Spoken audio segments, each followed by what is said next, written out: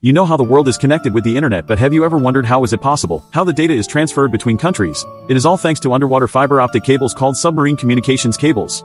More than 95% of international data is transmitted by wires at the bottom of the ocean called submarine communications cables. In total, they are hundreds of thousands of miles long and can lie 8,000 meters below the surface as deep as Mount Everest is tall. So now,